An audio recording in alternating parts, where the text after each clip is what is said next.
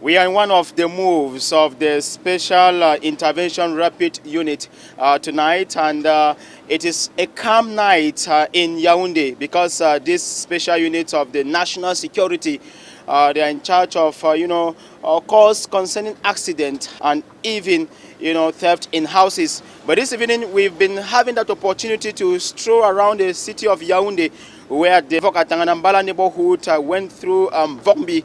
Why not?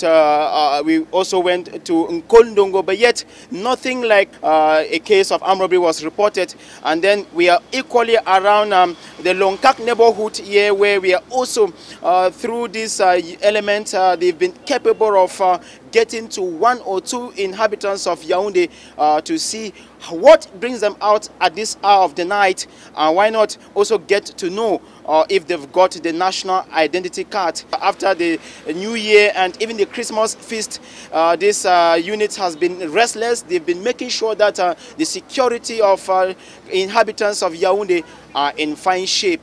Every night they receive calls on 117, and they always intervene just to make sure that the security of Yaoundé inhabitants is of great importance.